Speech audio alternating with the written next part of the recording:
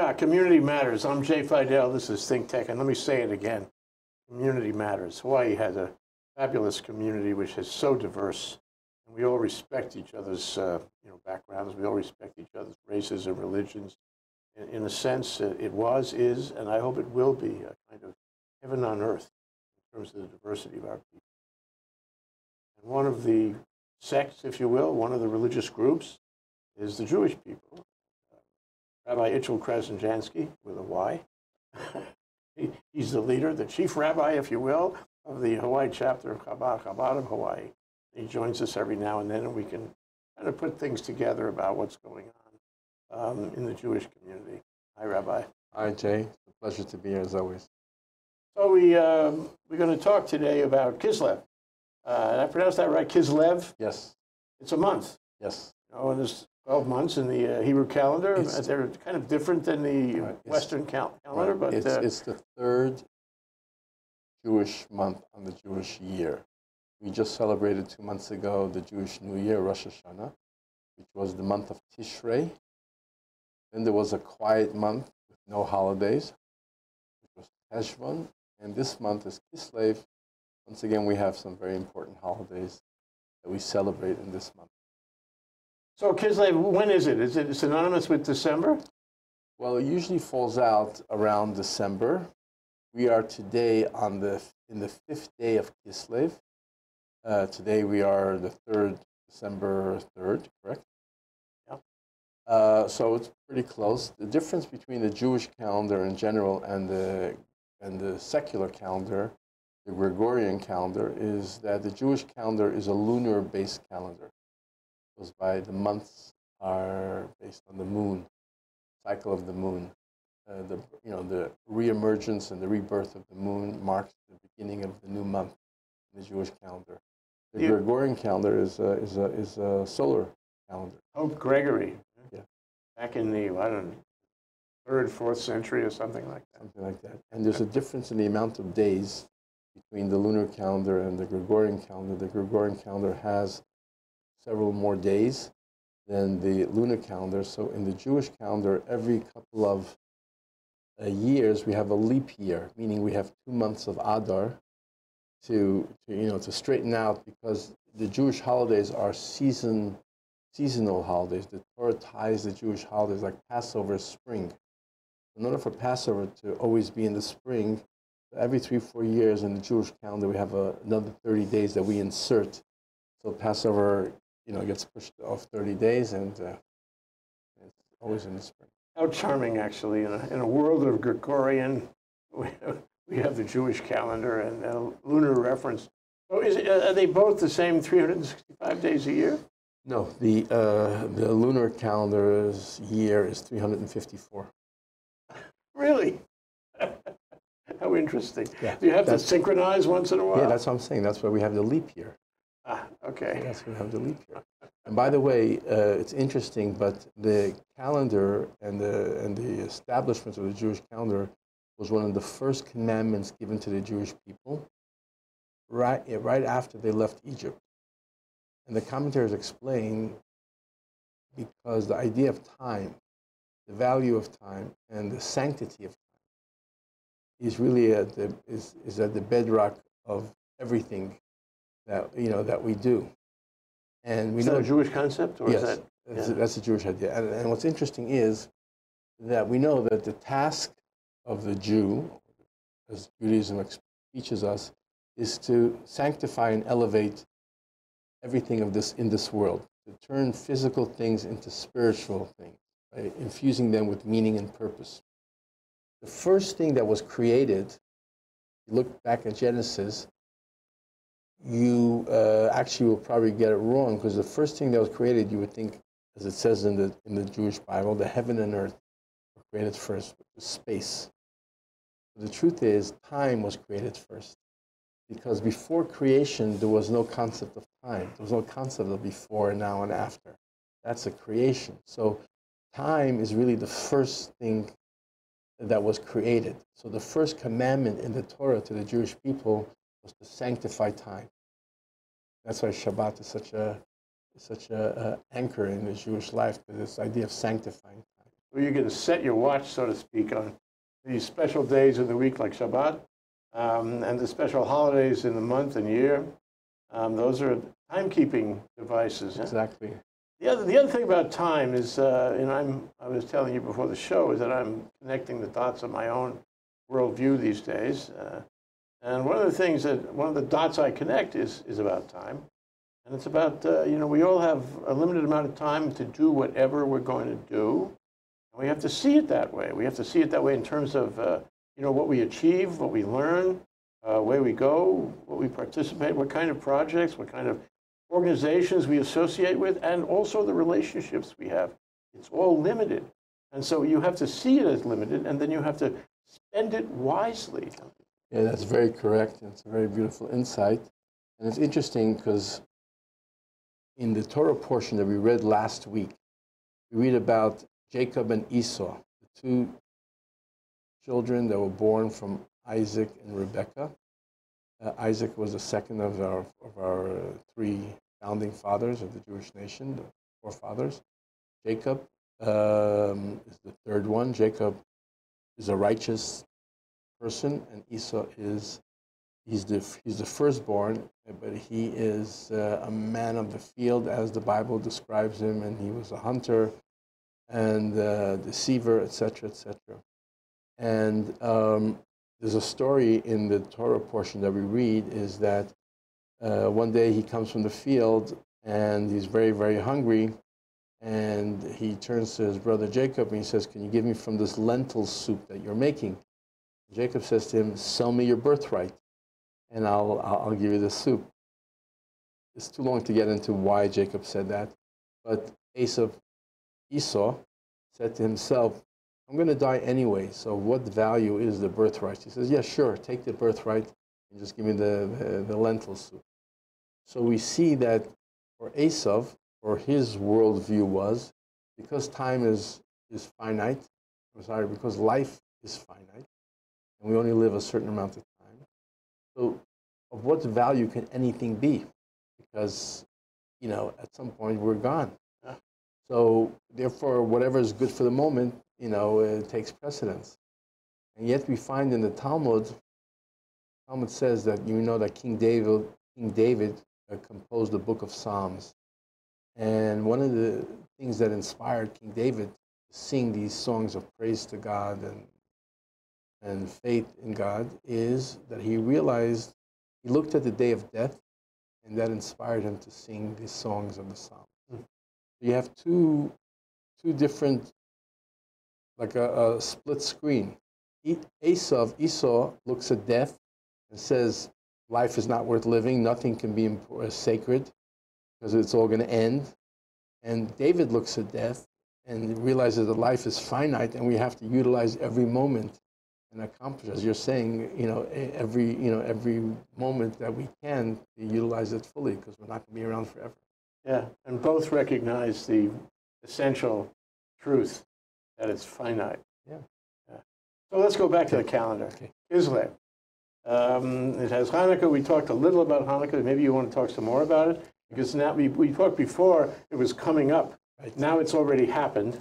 So Hanukkah is coming up. It's like I said, today is the 5th day of the month of Kislev. And Hanukkah falls out on the 25th day of the month of Kislev. Oh, right around Christmas. So, right, exactly, yeah. So it's in about 3 weeks, a little less than 3 weeks. And Hanukkah is one of the most joyous Jewish holidays.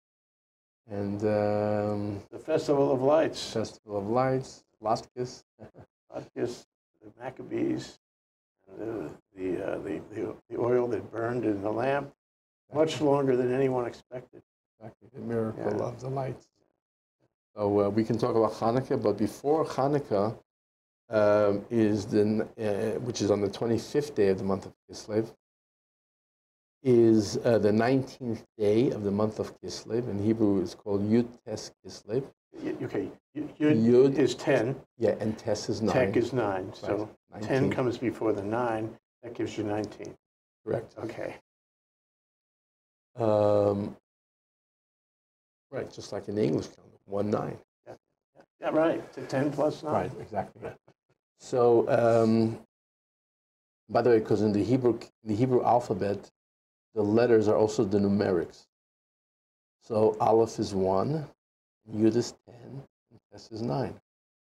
So on Yud Tes Kislev, the 19th day of Kislev, a little over 250 years ago, the Alter Rebbe, he's referred to in Yiddish as the old rabbi, he was the founder of the Hasidic movement, of the Chabad Hasidic movement.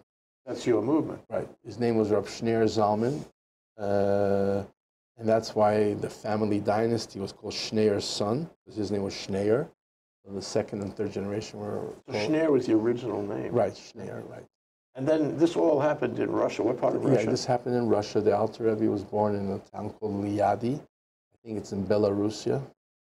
He lived in another town called Lyozna. And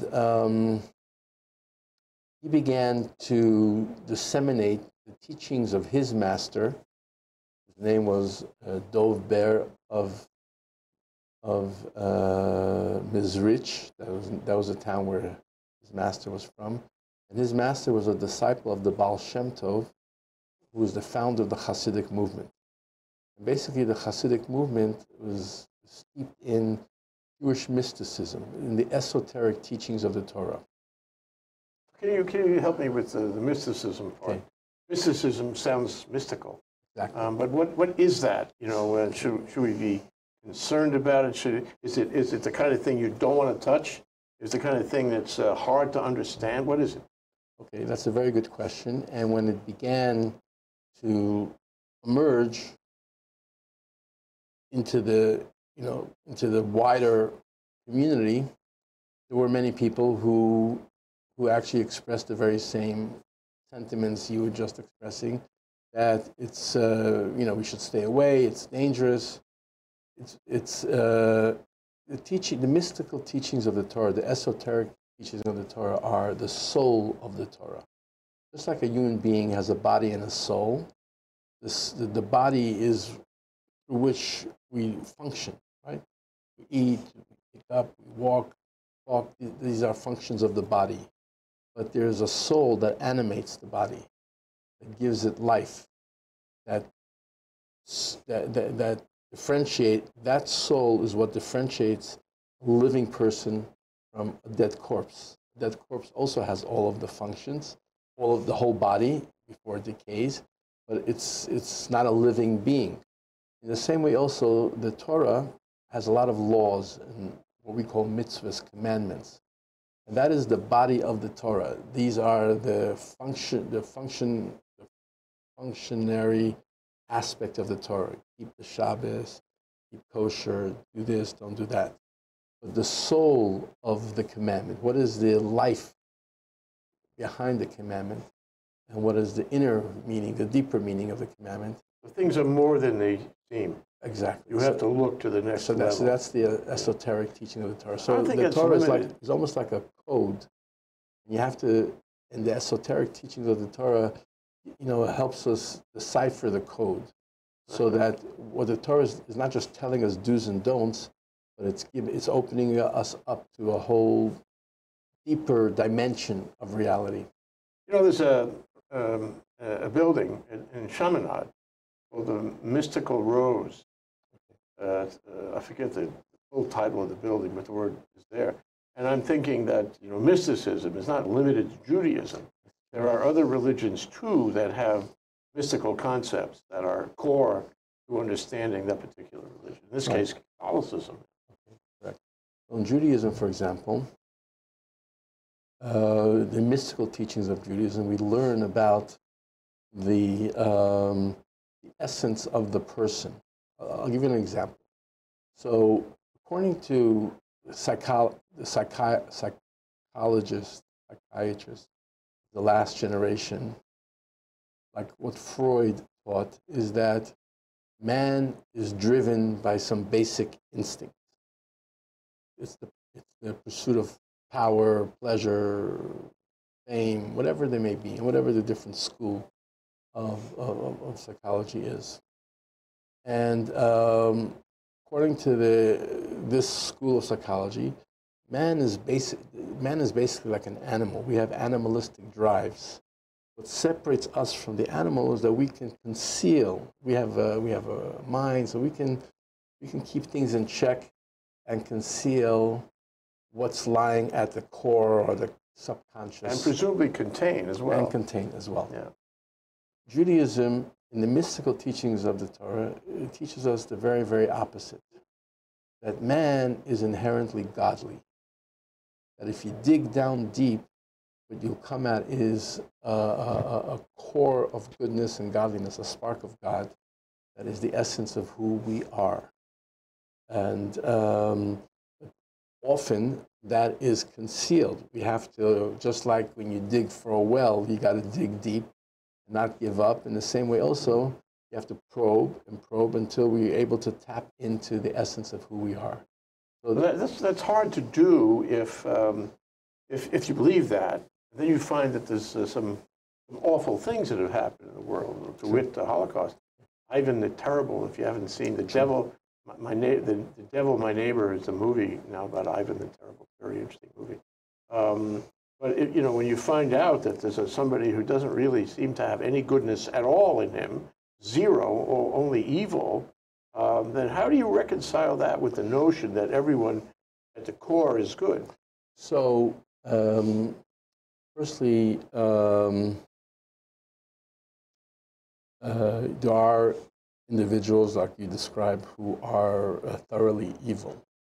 So I guess, just by way of an example, this was actually one of the teachings of the Alter Rebbe, the one who we celebrate his release from prison on the 19th day of Kislev.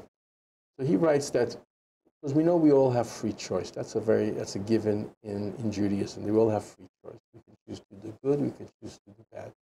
We have these forces within us. The godly soul within us seeks to inspire us to be more godly and more selfless and be kind and caring and good.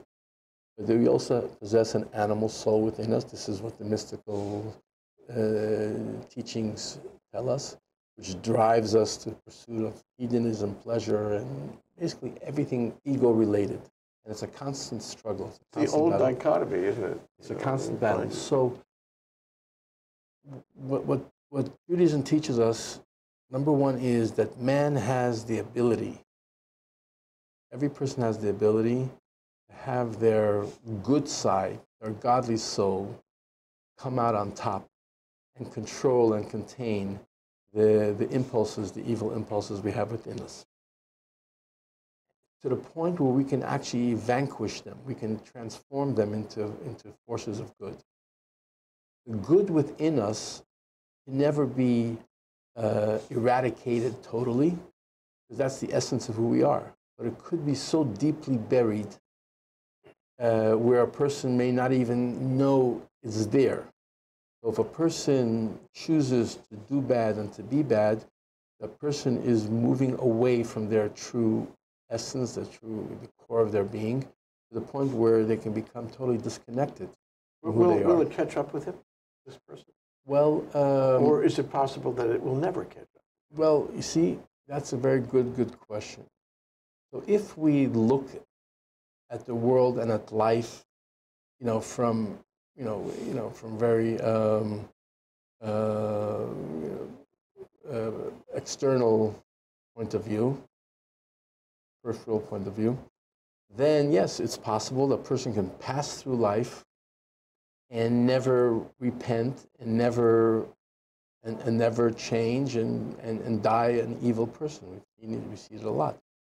But the truth is, we all know that we don't see the bigger truth, meaning there's the idea of the reincarnation of souls, past lives and future lives. And the life that we live now, the snapshot of the present, is just one, it's one moment or one part. Back to time. Exactly. So in the larger context, only God knows, the journey of the souls. Yeah, very important stuff. So I'm not sure we're going to get to a lot more holidays. So let me just share with you one interesting thing. Yeah.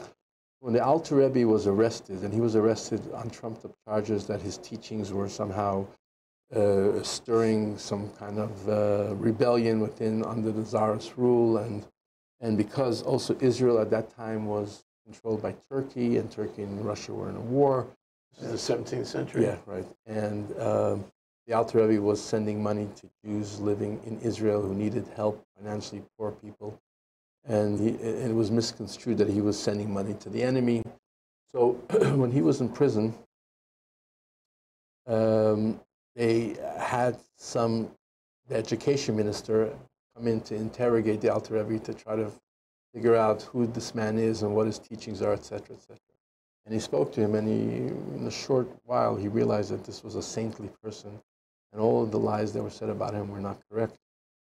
So at the end of his interrogation or interview of the Alter Rebbe, he said, I have a question to ask. He says, clearly you're a scholar. I'd like to ask you a question that's been bothering me for a long time. And he said, sure, what's the question? So he says, you know, I studied the Bible, and there's a passage in the Bible that has troubled me for a long time, and that is in the very beginning in Genesis, when Adam and Eve are in the Garden of Eden, and they sin by eating from the tree of knowledge when God told them not to eat from the tree of knowledge. So it says that after they ate from the tree of knowledge, after Adam and Eve ate from the tree of knowledge, God comes into the Garden of Eden and he asks man, Adam, in the Torah, Adam, first human being, asks him, Ayeko, where are you? The question that this man had for the Alter Rebbe is, what is God asking Adam, where are you? God knows everything. Presumably he knows where. He knows exactly where he is. So the Alter Rebbe told him what the commentaries say, and the basic commentaries, that obviously God knew where he was, but God wanted to enter into a conversation with him and ask him, did you eat from the tree of knowledge that I told you not to eat from? So he started the conversation by asking, where are you? Sounds like therapy. Yeah. So that's what the Alter Rebbe told this minister. The minister said, I know what this commentary is, but I always felt there's something more deeper here. So the Alter Rebbe asked him, do you believe in the eternity of the Torah? That God's word is eternal. He said, yeah, I believe that. He said, the meaning is as follows. This is God's call to Adam, but Adam is really all of man, all of humanity. That God calls each and every one of us with the question, where are you? And the Alter Rebbe says an example. If a person is 60, 70 years old, and the Alter Rebbe actually stated the exact age of this person, and so the question, God's calling to that person is, where are you? What are you doing in this world? Have you accomplished the purpose? Within your allotted time. Within your allotted time. Before we run out of time, speaking of which, I would like to go back to something you and I talked about before the show began. Okay. And that's a discussion, it's a continuation for me of a discussion a day or two ago, yesterday I think, about the nature of the family in our society. And it strikes me that Judaism, and that the people around you in Chabad have a special value on family, and I would like you to tell me about that. Sure. In Judaism, the family is the most important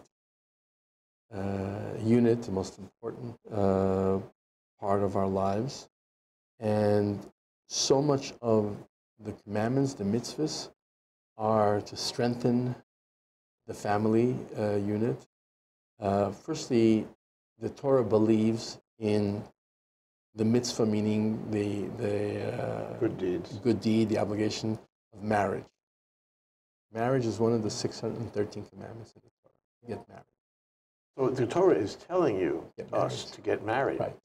Because it's a mitzvah. It's a good thing. Exactly. And the famous words of the Torah is, therefore, a man shall leave his father and his mother and cleave to his wife and become one flesh.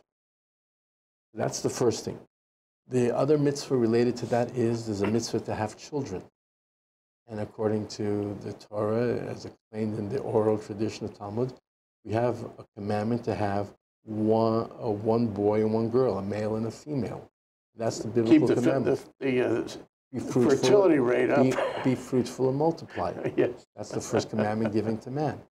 But obviously, if God forbid someone can't have children medically, whatever, that's a different story. But someone can, then the Torah obligates us to have at least 2 children, a boy and a girl, but also encourages us to have many children. Every child, is explained in the Torah, is a blessing, is a channel of blessings.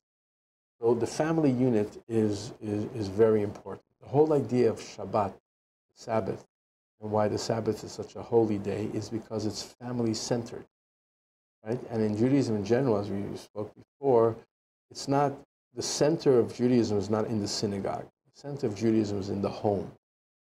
And it's there where we are meant to express all of the values and the teachings of the Torah in the home. So it's more than just following, the time schedule like Shabbat and all that. It's more than just following the rituals at various holidays and times. It's something else too. It's a matter of having the children, but also teaching the children and making them a family. So what kind of detail do we get about that? Here I am in the home. I've performed all the rituals. I've maintained the time schedule that is called for the week or the month. Mm-hmm. How do I make a good home family home under the Torah? So, for example, take Shabbat, for example, right? Take the Sabbath. I'm sure you remember your childhood experience. Of Friday night was the Kiddush, it was the Shabbat dinner, and that was a time when the family, whether it was just the immediate family or guests or the extended family, would get together and would have a Shabbat dinner. That's something which is critically important to foster family relations and the ties that tie parents and children and siblings between one another. That's what Shabbat is all about. That's what the holidays were all about. Yes, we went to synagogue and we prayed, but then we went home and we had this meal and discussed everything and questioned and spoke words of Torah or just politics, whatever. So the emphasis on the family and the home is very, very strong in Judaism. So much so, we live in a society, at least in the United States, where it's the rugged individual, that is, you are who you are. In Judaism, you are part of a family. It used to be a tribe, but now, then family. And that's how you identify yourself. I'm a member of this family. So one last question before we have to break. And that's this. So when you do your duty, you get married, you have children, 2 at least, and maybe more, and you have this warm, loving family in the home, a Jewish home, and then they leave. They go. Because they have to go. They have to leave their nest. Yes, the family expands. The family, maybe, for example, my family. My parents live in New York. My older brother lives in Australia. We live in Hawaii. I have a brother another brother lives in New York, another brother lives in Montreal. So we're scattered around the world, as well as our children or whatever. But, especially today, with the technology today, geographic distances are really not barriers. So what I get out of this, Rabbi, it's more of a psychological... is that, one of the big, there are probably many things we could talk about, but one of the big gifts you want to give to those children who leave the nest is stay in touch. Stay in touch with the family. We're still a family. It doesn't matter where you are. We're a global family. And the love that the attention, the sense of family that you had while you grew up in our household must continue, should continue. We want to leave that message with you, so it does continue. Right. By the way, in a larger sense, but equally true, is that this was the blessing of the Jewish people, that we're all one big family. And wherever a Jew is, you go travel to Venice and you'll just walk into a synagogue, you'll feel like you're at home. It doesn't matter that they may speak a different language, but it's, Well, that's why we should do another show. We should go where you have to go, I'll go where I have to go, and then we'll come back again. We'll be Pleasure. family at this table. With pleasure. Okay, Thank you, beautiful. Rabbi. Thank you, Jay. Wonderful to see you as always. Yes, thank you.